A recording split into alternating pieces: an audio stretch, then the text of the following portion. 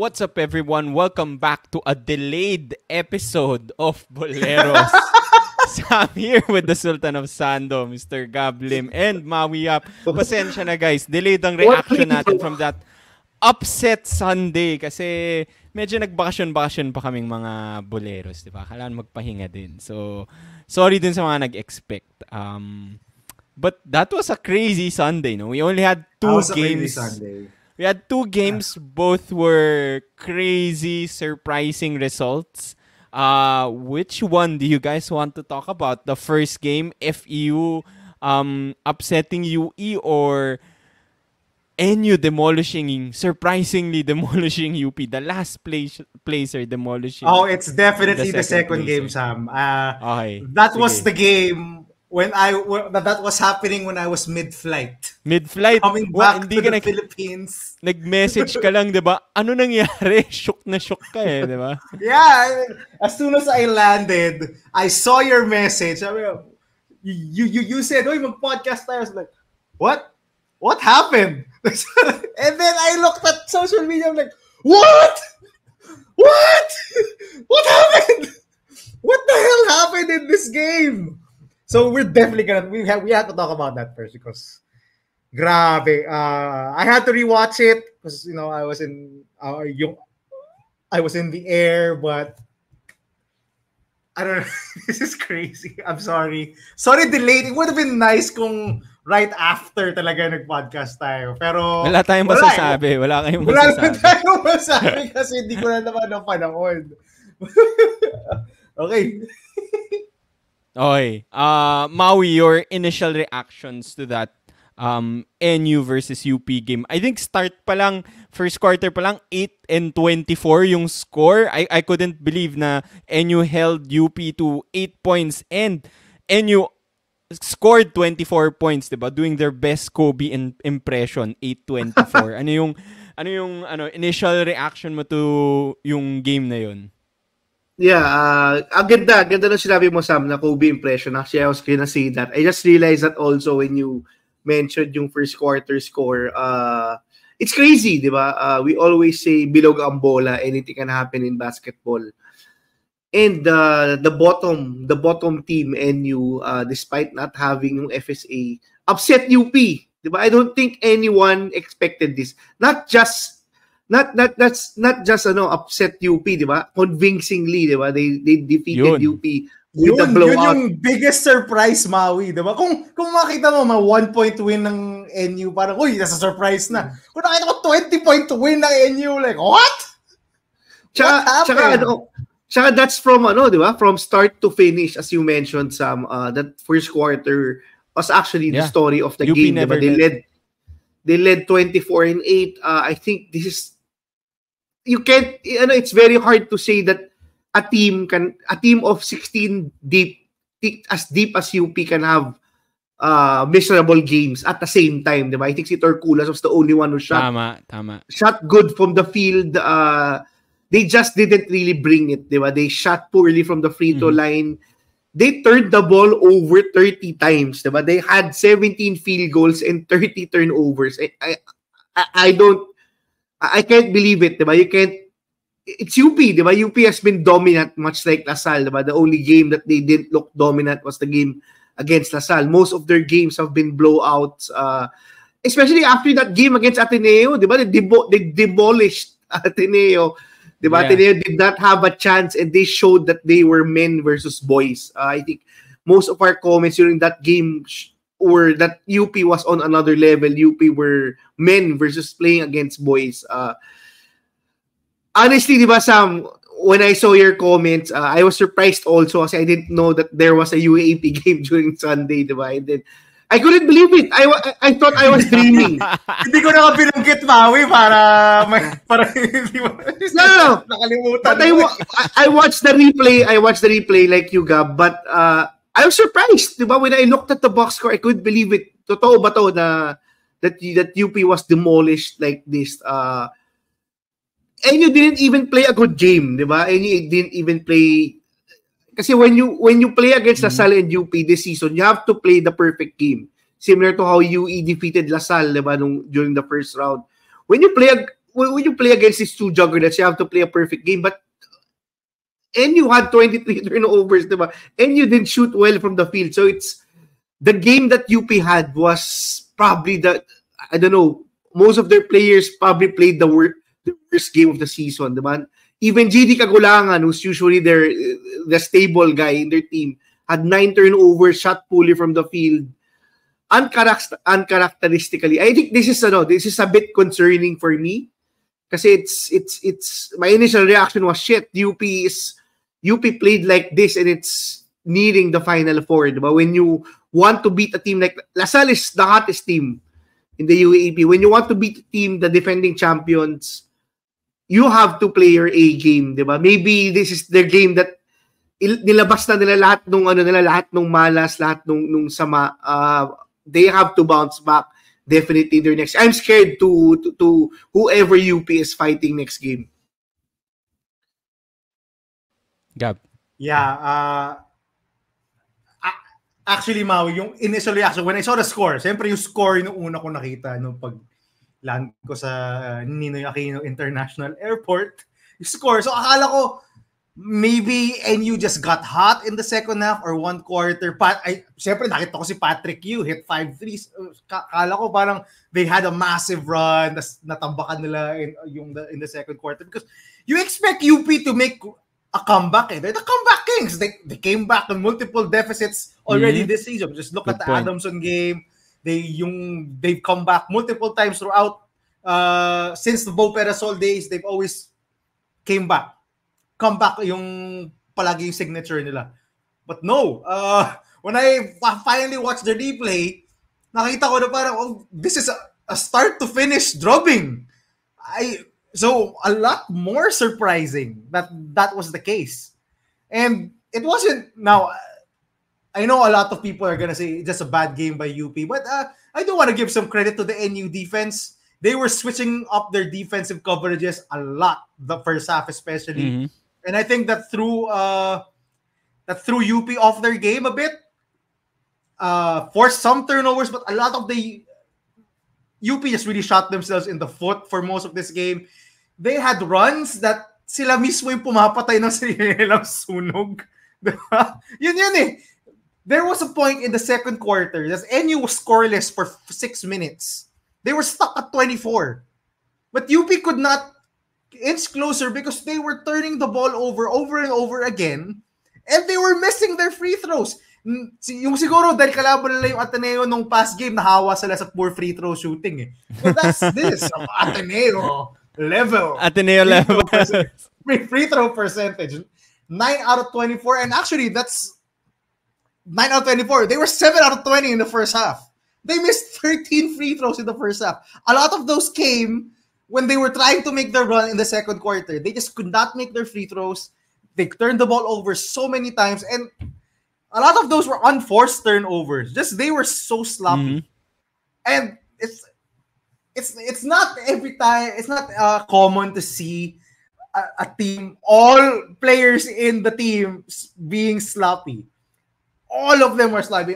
Siguro you could count si Aldos was the only one who was, effective in his minutes. But everyone lahat ng hinuhugot ni Coach Gold sa bench, sloppy. And at one point, they zoomed in at Coach Gold and he was just staring at disbelief. Mga ganun lang siya. Mouth agape. And he was like, what is happening? Lahat na lang ng bunot ko, sabog ang laro. Ano nangyari? Did they have a party the night before? Are they going for Parang Space Jam. Diba? Parang Space Jam. Yung buong UP. If you know the reference, diba? Na Space Jam. Ang buong UP. So, ayun. In the second half, they tried to, but again, I actually thought na, nung nakita ko tambak, I thought na si Patrick Yu had a good first half. He hit maybe all of his 5 triples in the first half yung kaya natambakan. Pero hindi, it came in the third quarter, yung end in the fourth. He hit only 1 3 in the first half. So, they weren't hitting threes also in the first half, ang NU. But UP was fouling them on threes. I think they fouled a 3-point shooter 3 times in the first half. I think Gigelo Santiago got a 4-point play at one point. NU was not shooting the lights out. Di ba? Yun ang akala ko eh. Yun ang, honestly, yung una akala ko when I saw si Patrick Yu was the player of the game and then Tabaka UP. I thought NU finally had a good shooting game, but they didn't. A lot of their buckets, again, came from paint points, which has been their MO. For better or for worse, that's been their MO. Despite having no FSA, they love to get in the paint and score at the paint. And they were getting into the paint. But on the other end, UP just couldn't find any groove whatsoever. It's rare to see that every single one of their players yun talaga no? Nagkalat. Same as what Maui said. That is so rare, especially for a team that's supposedly 16 deep, and we all call them 16 deep. Even their own fans call them 16 deep. But all of them were 15. Well, yung wala si Janjan. But it's just baffling how UP played in this game. Francis was sloppy. JD, as you said, Maui, 9 turnovers. Harold couldn't get anything to fall. Jerry Abadjano had, I think, in the first half, he traveled 3 times or something for the game. I think 5 times, 4 or 5 times total. He traveled. Just so crazy. And actually, frustrated nga ako because I thought that my boy PJ Palacelo was gonna have a good game because he was actually cooking QMB at the post. He had 9 points in 8 minutes. Yeah. The first half. Even in the second half, he started off, he posted up, got a hook shot over QMB, then went back to the other end and committed his 4th foul. Yun lang ang frustrating kay PJ because you see the flashes of brilliance from him, but he commits these stupid fouls that get him out of the game. Sayang, but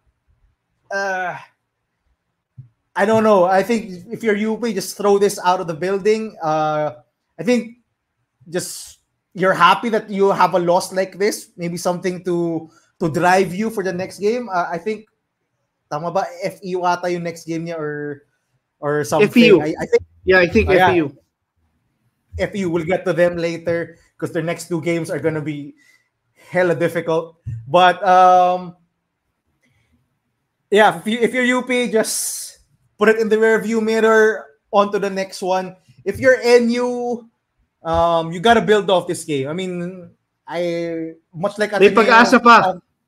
May pag-asa pa. Pareho naman may pag-asa pa, Maui, but I don't think you would bet on it if anyone is betting on it. Diba? So, medyo mahirap to get to the Final Four, but if I were Coach Jeff, the message will be just don't think about the Final Four. 1 game at a time. Focus on each game that we're playing and try to win that game. And try to take the positives and try to improve. If we're not going to make the Final Four, at least we're going to improve for next season. So, just focus on the game. Yun lang siguro ang ginagawa ng NU, and this was a good win for them to have. Nakabawi sila. Remember, tinambakan sa UP killed them in the first round. Diba? I mean, a 30-point blowout. So, if you're NU and its fans, it's nice to get a win, to get some revenge over UP.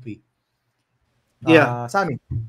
Actually, Gab, maganda yung sinabi mo about Coach Jeff because I think sa post-game conference, yun din ang sinabi niya. Just try to win every game, play every game. Don't think about the Final Four.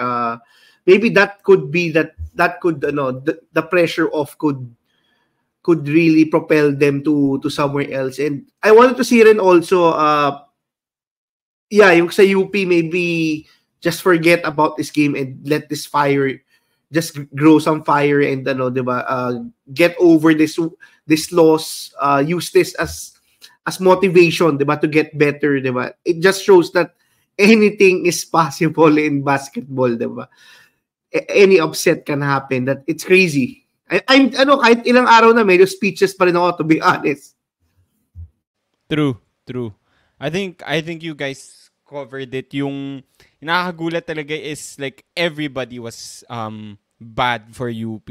Kahit yung 15 deep lineup nila. But siguro before I talk about like other points na I want to talk about, I do want to shout out pala my sister-in-law, who I will not name her anymore, baka nahiya siya, she's been a big fan of UP the past few seasons, nanonood yan lagi, but this season busy siya, so she's only seen 2 games of UP, Both losses, by the way.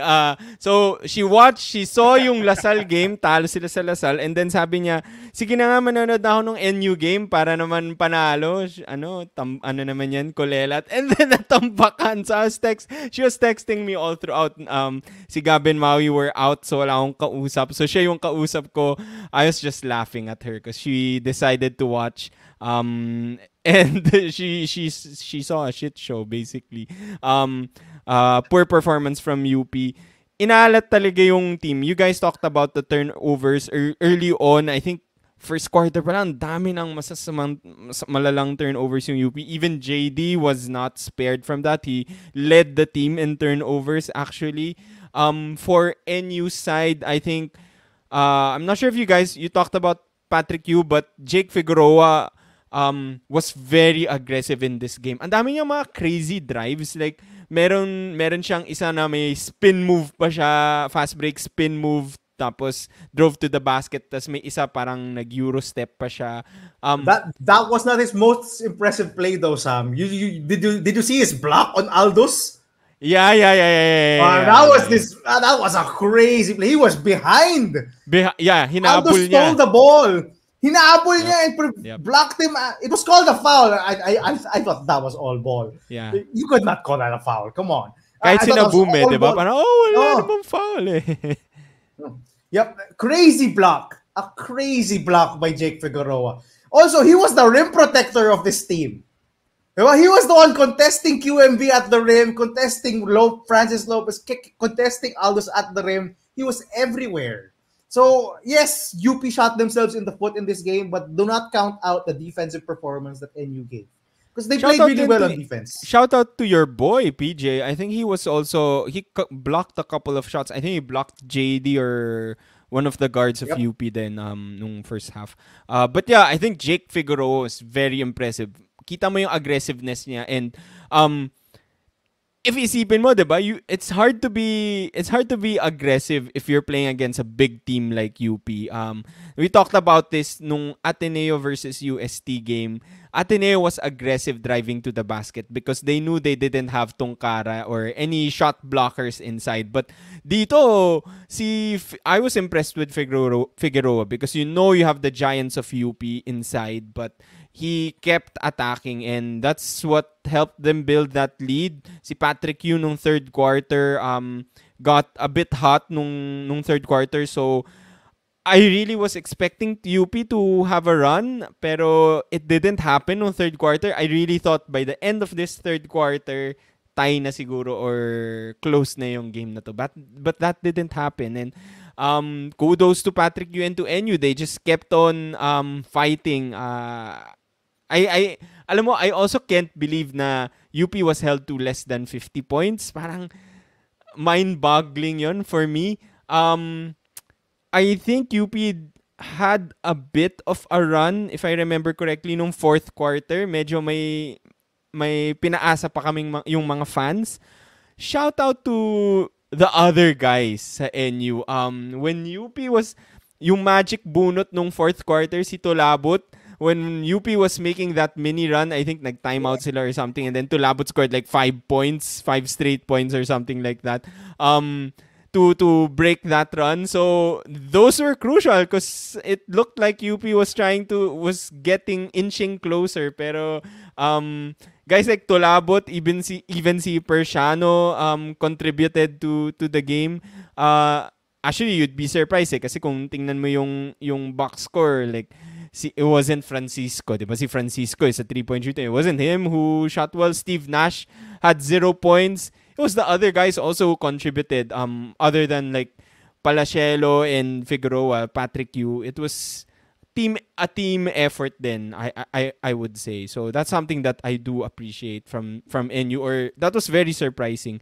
On UP's end, I think pinag-uusapan na nila Tyler Tio yung UP, like you just have to take it game by game. Forget this quarter, forget this game, move on to the next game. Yun lang dapat yung mindset ng UP.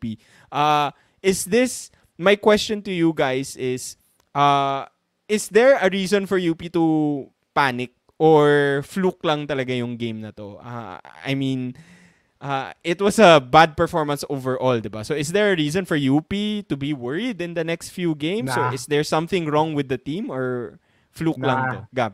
If it happens again, then you would then you would panic. But So eh, mababa pa yung panic meter mo, no? yeah, just brush it off as a off game for everyone, then move on to the next. I don't think you'll see a repeat of this. If you do see a repeat of this, then we're pressing all the buttons that we can. We're panicking. We're being scared. We're getting anxious. We're doing everything. We're doing everything if this happens again. Yeah? But I FPU doubt pa it. naman I yung doubt it. next, di ba? One of the hottest Oh, teams in the Oo UAAP. nga. Good point. Ako, ako I can't say 100% that you can't panic after a loss like this. It doesn't look good that they've allowed themselves to be down big early in games. You can't expect them to be perfect all the time and get that magic run, di ba? Especially when you expect them to beat Lasal in the finals, diba? There's some level of consistency you need to be able to compete with a team like Lasal, who has the best player in the UAAP, who has similar or even as strong as a strong weapon as they have, diba? I think that's something that they have to really work on. It's good to see them. Maybe it's good to see them sometimes dominate teams, but it's very important for them to establish that consistency with their last 4 games, diba? I think, but I would say that most people, including the coaching staff, would probably say just forget about this game. Diba? We have to move on because that's true, diba? To be honest, this game has no effect if they get that Final Four, that twice to beat advantage. They just need to win the next game and forget about this. Prepare for Lasal, but it's just a bit concerning to me that this could happen. This can happen. If they have a game like this against Lasal in a best of 3 finals, diba? You can't give Lasal that win, diba? You have to get every game matters. As we've seen last season, diba? Nail biter game 3. You don't want them to get that advantage. Go Gab. Before just a we last move on to point the for me. I do FEU hope this game kind of springboards Aldous Torculas back into the graces of Coach Good Gold. point. Because if you remember, Maui, and even Sammy, last season we were pretty high on Aldous. Actually, we liked Aldous more than Francis last season. There was, sabi natin, grabe yung improvement ni Aldous in terms of skill set, in terms of feel for the game, in terms of basketball IQ. He was starting over Francis for majority of last season. Now he was not the starter. He was just a starter by name, but the real starter was Francis. But in the minutes that he gave on the floor, he was pretty effective, and I was pretty impressed by Aldous Torculas last season. This season, he's averaging less than 10 minutes a game. Yeah. Not really getting on the Nilampasan na court. siya ni Belmonte. Yeah, and that timeshare between Belmonte, Francis, and Aldous is kind of stealing Aldous Torculas' thunder. I mean, I hope this gets him going. Shout out to the guys who always say that all 3 can play together and they can transition to the wing. Again, Hindi that's natin not gonna nakita happen. buong season, di ba? Yung 3 wing lineup. Hindi yan mangyayari, Maui. Kasi ang dami-daming other players na kailangang ilaro ng UP. So there's no way that we can see 2 or even 3 of those guys on the floor together. It's really a timeshare between Francis, Aldous, and Mark. All 3 are really talented, but I really prefer Aldous Torculas over Mark Belmonte. I'm sorry. I know Mark Belmonte is young-ish. So he still has a long way to go. Oh, but mas stable si Torculas.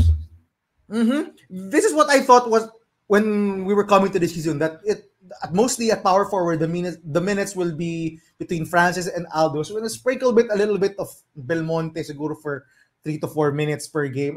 I did not know that it will be a timeshare between Belmonte and Torculas with majority Lopez. That's not what I saw coming into this season. I do hope that Coach Gold will go back to Aldous. I really like him as a player, as a future prospect, as a guy who can eventually transition into a wing player. because he does have the skills. I do love he's very athletic. He's a better defender than Mark Belmonte, so that's something I love too. So I do hope that this springboards Aldo's back into getting bigger rotation minutes, because he's 7 minutes a game, 8 minutes a game. That's not good. That's not gonna cut it. That's just chump change. Yeah, parang nagpalit silang role ni Belmonte, no? Actually, di ba, during the preseason, I remember this, Gab, when you're watching the games live, di ba? I think Phil Oil and Pinoy Liga, we were very high on Terculas, di ba? He was very aggressive. He had games where he was a top scorer. Maybe the injuries caught up kasi, di ba, he's been very aggressive. There were some I think against Ateneo during the preseason, he had a very dangerous fall, di ba? And maybe all the injuries just caught up during the season.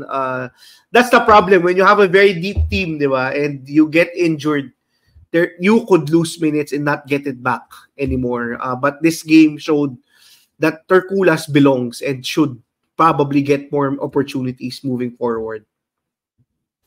Hindi naman nawawala yung effort niya, di ba, Mau? Si Terculas, grabe din yung effort as a player. So that's what they need from him, especially from this game. Siya lang yung nagpakita sa UP, even with the free throws. Okay, moving on. Let's talk about that other game. UE suddenly in danger of losing the third spot, and FEU inching closer to that Final Four slot, tied with Adamson after beating UE. So I think FEU is now 4-7. UE is 6-5, if I'm not mistaken. 6-5. Yeah. So another poor start for the top team. UE only scored like 9 points, I think, in the first quarter. FEU was hot, scoring 20 plus points, and then held on to the lead kahit na may medyo late run yung UE. Initial reaction mo to this game, Maui? Ikaw naman mauna. Initial reaction to this game. Yeah. Actually, much like the other game, it was surprising, but it wasn't as surprising, diba? Kasi as we mentioned, FEU is one of the hottest teams in the UAAP. I think they started 0-4. They're now 4-7, diba? Akalain mo tayong tatlo, pwede pa tayo maging tama, may chance pa that FEU could make the Final Four. Let's go! Diba? Sayang, if they just decided not to start 0-4, maybe they would have been the de facto number 3. 0-5. 0-5, 0-4. Diba? If they just decided not to start that badly. But VJ Pre is breaking out. I think that's one of my main reactions from this game. Diba? He just Another good game. He just had his best game in the UAAP. Coach Sean is not shy in giving praise and actually giving pressure kay VJ Pre. I think he mentioned sa post-game pressure niya that VJ Pre is the future of Philippine basketball. If I'm correct. Whoa. So he's not wrong. He's not wrong. Diba, the ceiling of, I think si Gabas mentioned this a number of times this season. VJ Pre has actually been more impressive than rookie Kevin Tiambao has been, diba? The ceiling of a VJ Pre right now is actually, I'm excited to see where this goes. UE, on the other hand, this is the problem, diba? When you rely a lot on your outside shot, diba? When it gets cold, you can lose games like this, diba? There were some games during the first round that they were able to sneak by with some very, I would say, some lucky plays in the clutch. But when you go down early against a team like FE who plays defense, who likes to keep the scoring very low, it's actually good that UE still was able to score 51, diba? Versus their previous game when they scored 37. I think that one of the things that I'm concerned right now is UE, despite having two very monster-like games by Momoe, has really struggled to win, diba? It's concerning because teams are knocking on the door, diba? The pressure is mounting for a team like UE. They were 5-2. If FEU was one of the hottest teams, UE is one of the teams that have been really struggling in the second round. They finished the first round 5-2 and they're now 6-5. Diba? They could have easily gone got into the Final Four. Diba? We talk about the magic number of 8 games. Now they're still at 6 wins right now. It's concerning, and they will be facing some of the teams that want to knock the Final Four. I think yung main reaction ko talaga sa game na to is I'm happy that we're seeing this. Diba? We've said this during the preseason that I'm not happy. To our UE fans, I'm not happy that UE lost. Diba? Just to be clear. I'm happy that there's some sort of parity when you talk about that positions 3 to 8. Diba? Anything can still happen. NU can still make it to the Final Four. Ateneo can still make it to the Final Four. And it's because of games like this, diba? Upsets like this. Any team from the bottom can still make the Final Four. Actually, I was expecting UE sa second round to just pull away, diba? I think a lot of people expected us after their convincing wins. It's a bit surprising that much like UST, they are now in danger. They could still lose that Final Four slot. Diba? But that's the UAAP. Diba? If FEU can go 0-5, what's stopping UE from also performing that poorly in the second round? I'm excited to see how they bounce back. Now they really have to bounce back. They cannot take their next game lightly because it's danger time. Yeah. Danger time indeed. I did say this in our past couple of episodes that UE is prone to droughts. We saw it in the first round. They have scoring droughts where they can't shoot the ball. I just did not know that their scoring drought will last for 8 quarters. Because for the second straight game, they've shot under 30% from the field. They were so miserable. In that Adamson game, they could not hit anything. In this game, they still could not hit anything. In the end, Precious just tried to carry them. Just tried to carry them all the way. But you have to hand it to Mo Konate standing his ground against Precious Momoway. In the end, had a little dust up with Precious even.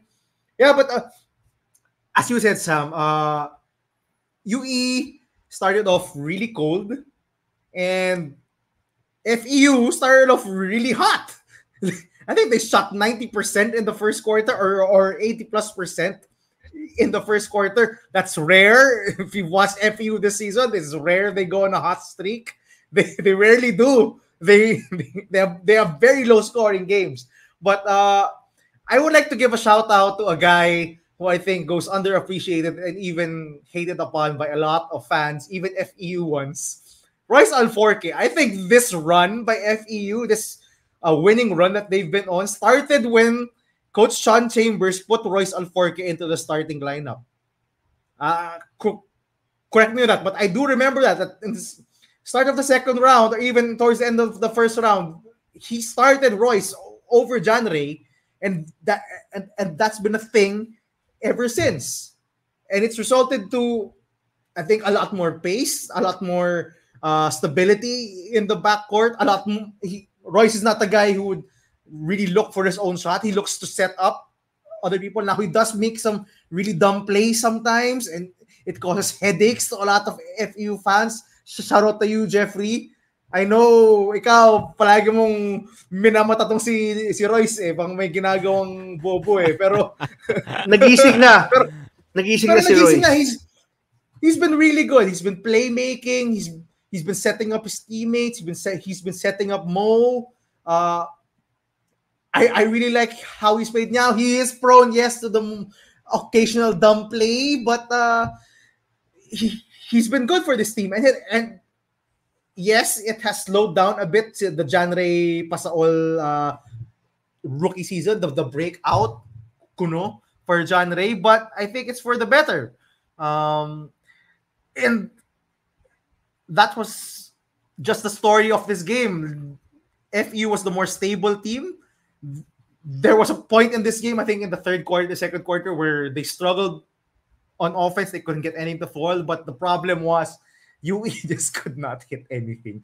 They had a ton of shots at the rim, and it goes to show. This moves on to my next point of another guy we have to shout out. He only scored 3 points, but I thought Mo Konate was bringing it on the defensive end. He contested nearly every shot at the rim.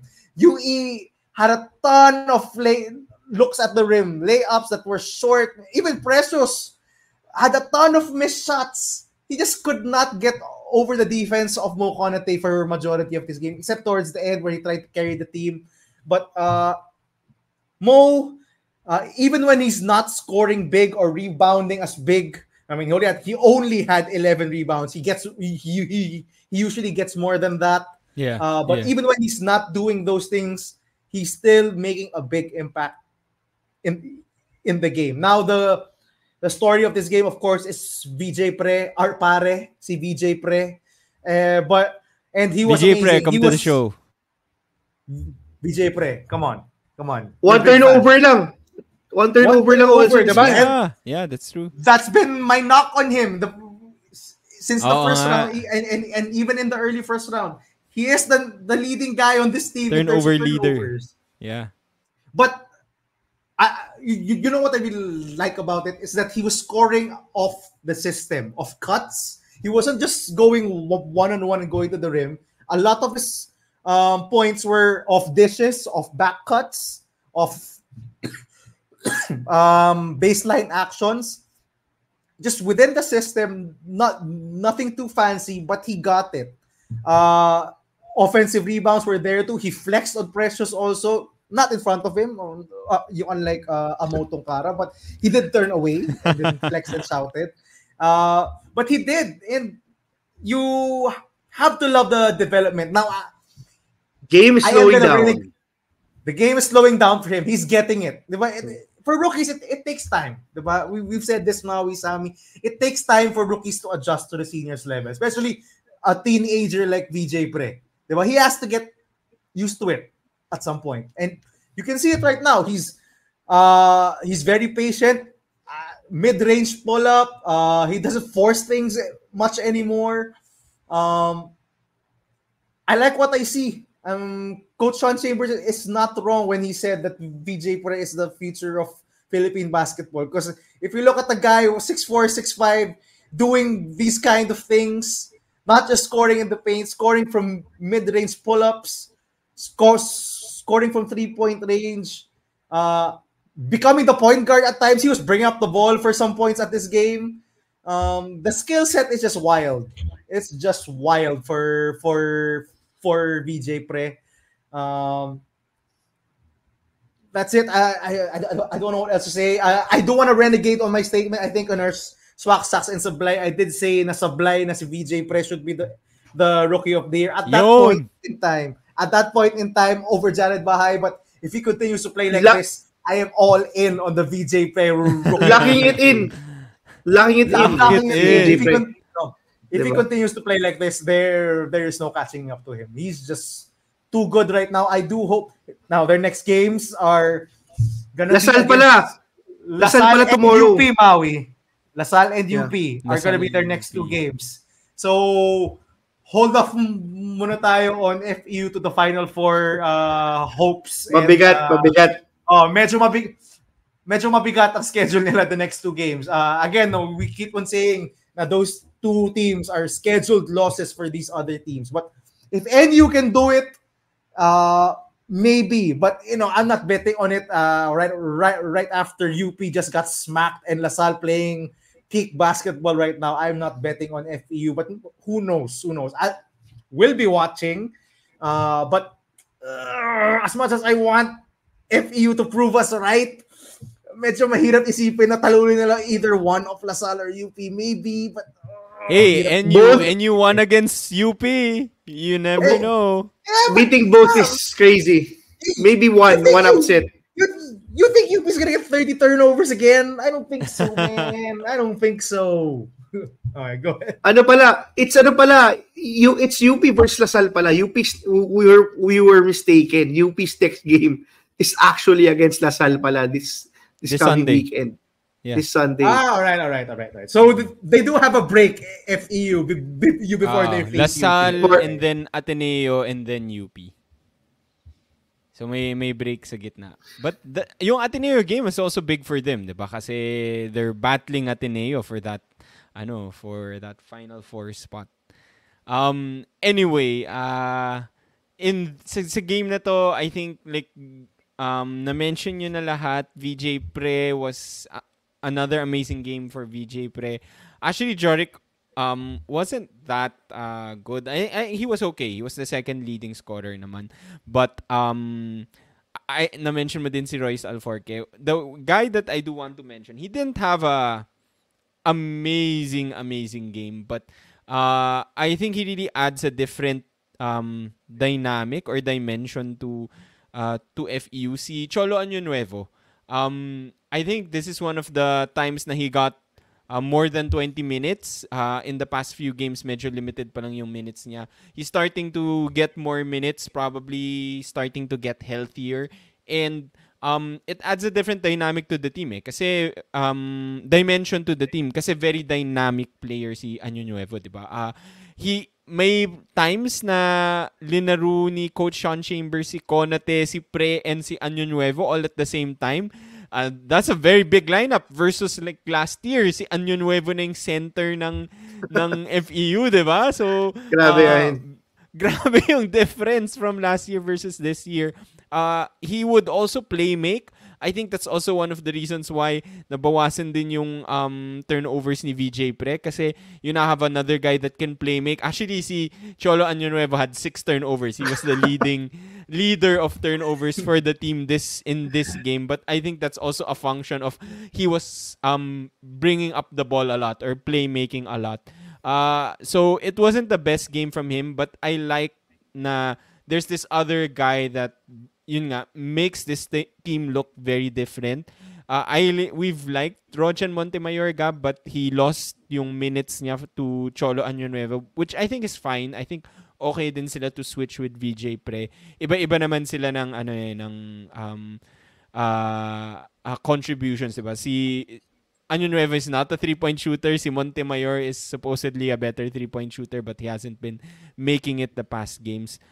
So that's one thing that I liked from this game, seeing Cholo Año Nuevo finally get his groove, and if he can maintain that or be more consistent in the next few games, I think FEU is definitely dangerous. Kasi alam na natin yung iba di ba? Si Konate, sabi mo Gab, the most consistent FEU player. VJ Pre and Jorik Bautista will get you buckets. They will carry the scoring load. Royce Alforque has been stable, has stabilized. John Ray has been better off the bench then, at least offense off the bench. So, san pa sila kukuha, diba? Yung problem nila is they have a very short rotation. But with a guy like Cholo Año Nuevo getting healthy, hopefully, he contributes more to the team. On the other end, kung medyo nagpipick up na yung players from FEU, I think yun naman yung naging problem sa UE, di ba? Nawala lahat ng ibang players. You have your usual. Precious Momoy, sabi mo Maui, has led the team in scoring the past 2 games. The other guys have sort of disappeared. One guy, kung meron akong Bolero of the Week, which we'll talk about our Ballers of the Week later, kung meron akong Bolero of the Week, it has to be Ethan, or Bolero of the past 2 games, it has to be Ethan Galang. He was so good nung first half. He was hot nung first half. 4-point, 3-point Steph Curry range, shooting 3-point shots from Steph Curry range, yung 4-point line ng Araneta. The first past half 2 games, first round? Nung first round. The past 2 games, 0 of 11.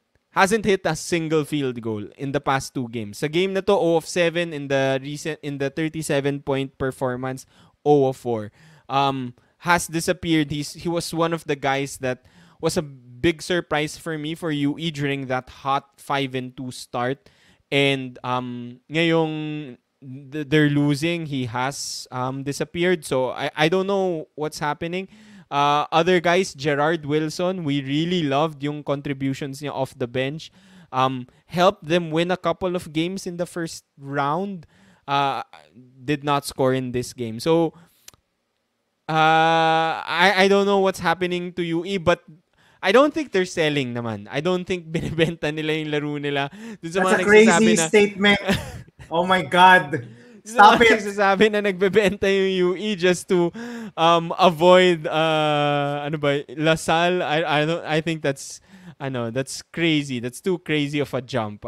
I think they're really struggling and No, it doesn't make sense, okay? Yung mga nagsabi ng benta, just because they want to avoid, avoid Lasal? Lasal? Or, Or why would they UP? want to avoid Lasal by going down to number 4? Lasal is number 1. Oo nga, hindi ko din gets Does not who make were they sense at avoiding. all. Yeah. And they're not secured of the Final Four. Why would they intentionally lose? This early, di ba? When they're not yet clinch, you don't know what's gonna happen. Tama. They want to avoid UP ata. Kaya gusto daw nila maging number 4. Kasi yung Lasal, kaya daw ni Coach Jack. Yun daw yung... kaya daw binebenta nila yung laro nila. Sindikato. So, that's crazy. What a crazy statement. What crazy sentiments are those, man? Grabe yun yung last game. If you're talking about that kind of sentiment, the UP din nagbenta, di ba? Kasi everyone played miserably. Yeah. But it just happens. In basketball, it happens. Yeah. Na-mention mo, Mao, yung 3-point shooting has disappeared for UE. Actually, kung tingnan mo yung box score, tapos tingnan mo yung FEU, 5 of 21 from 3, sabihin mo na ang sama ng shooting ng FEU. Pero UE was worse. 3 of 22. So, what happened to the 3-point shooting? This is kind of an ugly game. So, hindi din siya masaya, di ba? Basta FEU nandiyan, di ba? Basta FEU, grind it out. FEU or Adamson, it's always grind out. Grind out game. Anything else that you guys want to add? There was a very funny moment in the fourth quarter of this game when Precious scored on Mo Konate. He gave the too small, pero hindi yung usual na too small. Sabi niya ganun. Too small. Loko-loko si Momoway. Loko-loko si Momoway. And the guys calling the game, I think it was Jarrell Lim. I think they were also laughing inside because to those who know, you know. If you know, you know. If you know, you know. Huwag mo nang explain, Gab. If you know, you know. That's gotta be one of the best moments of the season. Fresh Momoway giving this to Mo Konate. Idol niya talaga si KD. I think KD did that to Doncic. He did. Gumanon din si KD kay Doncic. Idol niya talaga si KD, si Precious. Funny moment yan. Okay. Moving on, I think it's time for us to move on to our next segment. In this segment, so let's talk about our Gatorade Ballers of the Week. Actually, it's a Ballers of the Sunday kasi Sunday lang naman yung games natin. So, in this segment, Gab, Maui, and I will pick a player, coach, team, or any X factor that helped propel their team to victory, just like how Gatorade can fuel you forward. So, ayan, with our Gatorade merch. So, you guys have a chance to win a Gatorade squeeze bottle or one of the shirts from Gatorade. Itong gray Gatorade shirt. Very comfortable. You just have to share your hashtag Gatorade Baller of the Week in the comment section below. We'll pin the instructions para you guys can join in. Let's get started. Maui, sino ang Gatorade, hashtag Gatorade Baller of the Week? Weekend or off Sunday mo? Ibibigay ko na sa FEU Tamaraos and kay VJ Pre kasi this might be the last chance to give it as we mentioned. Diba? As we mentioned, they are going up against Lasal and UP sa last few games nila. I don't know. Maybe anything can happen. Maybe they could upset. Maybe VJ Pre goes Herculean and goes crazy and defeats one of these teams and propels FU to the Final Four. But I have to give it to them, diba? They started out pretty badly this season, 0-4, I think, or 0-5.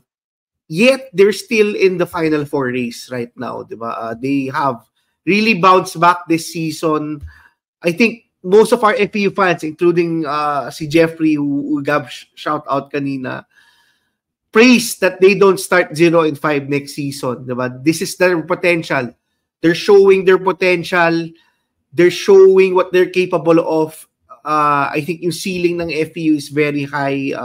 I would love to see them have a good season, start to the season. But I'm excited to see how they fare against UP and LaSalle. If they don't win, I hope they have a good game. They'll able to keep it close. It's all about building for the future for FEU. And I think they've shown enough that they have the blocks to be able to compete in the future. I'm just happy that they are finally showing us that they are a team. Diba? Kasi the three of us look like huge Boleros for choosing them to be one of the top 4 teams during the start of the season, but they started out pretty badly. I'm excited to see si VJ Pre. I hope he gets yung trainer ni KQ. I hope it doesn't transfer teams. Sayang eligibility, and I think FEU is the right place for him. Kasi I've been reading online, a lot of people are saying bagay si VJ Pre sa LaSalle when KQ leaves, but I think that VJ Pre has to go to the same trainers, diba? As Kevin Kiambao, much like the other wing players who are transitioning to play as guards, diba? As guard wings. I'm excited to see, diba? Si Gab is one of the biggest fans of VJ Pre. We are one of the biggest fans of VJ Pre. I hope he continues to develop, and much like KQ shows a different side of him, shows an increased bag in year 2. I'm also FEU themed in this Baller of the Week segment, but I'm gonna give it to Coach Sean Chambers because I really loved how they were playing against UE. The sets that they were running, a lot of motion, a lot of movement, a lot of off-ball movement, which we didn't see the past few seasons under Coach under Coach Olsen and under Coach Denok. A lot of isolation basketball, a lot of pick and roll. But as I said, si VJ Pre, yeah, he scored 20 points, but those were off the system. Those were off cuts being made. Those were off the movement of his teammates, passes from his teammates. I just love it. Aganda, no? It's very different from how they were playing in the first round, where they were very sloppy and they were defaulting to isolation basketball eventually. But now, I think they're starting to get a grasp of Sean Chambers' system, how Sean Chambers he wants them to play. Ang ganda ng movement. If you're a fan of watching the ball move and watching players move without the ball, I think you have to watch FEU now. Very, very stark difference from how they started this season, especially, and very even greater difference to how they played in the past few seasons. So it's great. I do hope they ride this success. Again, Final Four, I don't think is in the bag for them. UP and LaSalle, that's a tough task. Tough task talaga. I don't think it's in the bag for them for this season. But for next season, if they can get even 1 to 2 big pieces from their juniors program to come up, maybe a Kirby Mancopa to finally make his appearance, maybe si Dwayne Miranda, who's a point guard, and any one of those players from their juniors division who can be rotation guys, just deepen the rotation. As Sammy said, they are pretty shallow. They're very top heavy. Just look at the minutes that their main guys play. All the time, si Konate, si BJ, si Joric. Grabe yung minutes na nilalaro nila. So I do hope they get more depth from their juniors division. So, yun. And if Coach Sean Chambers is able to get them, to 5 wins? Is he a contender for Coach of the Year? Final 4 muna, Gab. Final 4. 5 wins! Bro! 5 wins! Coming from 0-5, no? Not bad. Okay. Sige. Ako naman. So, since you guys went with FEU, I'm going with NU. So, for my hashtag Gatorade Ballers of the Week, I'm gonna pick 2 players from NU and si Coach Jeff Napa. So, first player, the obvious one, Patrick Yu. We like this guy. Maganda yung length niya, good ball handler, may 3-point shooting, defensive din siya. But for some reason, this season, it's been a bad season for him. Actually, non-existent, I would say. Yun. Zero siya. You don't really feel him in games, or he hasn't really contributed a lot versus like in the previous seasons wherein he's been a consistent guy off the bench of NU or sometimes starter nga. So kahit siya aminado siya dun. I think nung in-interview siya, sinabi niya na it hasn't been a good season for me. It's his last season, by the way. So last year na niya. So shout out to him, 'di ba, for finally breaking out this season. It bodes well for his future career then after the UAAP. This is sort of a tryout for him to the professional leagues, and I hope he does get into a professional league because I think he's a very solid contributor and maganda nga yung length niyan si Patrick Yu. So he's one of my Gatorade ballers of the week. The other guy, siguro dun sa mga other guys that I mentioned kanina, I also wanna shout out Jello Santiago. Actually, this guy played a lot nung preseason. I think he's an underrated player. Gusto din siya ni Coach Jeff, I think, because he is a two-way player in the sense na 3-and-D type of player siya, di ba? Medyo maliit lang kasi siya, but he's actually a pesky defender and a decent three-point shooter. So, in this game, I think he hit like a end one 4-point player or something like that. Contributed to the first to NU especially in the first half when they were making that run, and did his best defensively, limiting yung the UP guards then going up against the top UP guard. So I think Jello Santiago gave NU very good minutes. And lastly, I do want to shout out Coach Jeff Napa, the guy who cried after a win. He's been struggling this season, and we've talked about him possibly being on the hot seat. It's been that bad for NU. I think even NU fans sa mga comment section natin, sort of medyo na-frustrate din kay Coach Jeff Napa. One of the guys na, Gab, when we talked about, sometimes can be inflexible or hindi siya as flexible, diba? As like Coach Sean Chambers. Pero this was a big win. Sabi nga natin, the bigger upset nung Sunday. And if they end up as the last place team, if this ends up being their last win, they lose the rest of their games, at least he has something to hold on to kapag i-interview siya ng NU management if they decide to keep him or not. This sort of shows na NU also has potential, and they can compete even without an FSA. It's been a bad season for NU, but I think this is a good way to sort of end the season. Sana it's not their last win. I'm sure that's what they're hoping for, but still a very, very big win. So shout out to Coach Jeff Napa and the NU Bulldogs. Okay, that's it for our hashtag Gatorade Ballers of the Week. Don't forget, comment your Gatorade Ballers of the Week for a chance to win Gatorade merch. Share your other thoughts below on that upset weekend. Let us know what you're looking forward to on the games tomorrow. We do have games tomorrow. Reminder lang to baka everyone. Baka may episode na naman bukas. Baka makalimutan na naman ng mga tao. Maui, Gab, may game bukas. Reminder to myself also. Share with your friends, comment, subscribe. We'll see you again soon. Bye-bye.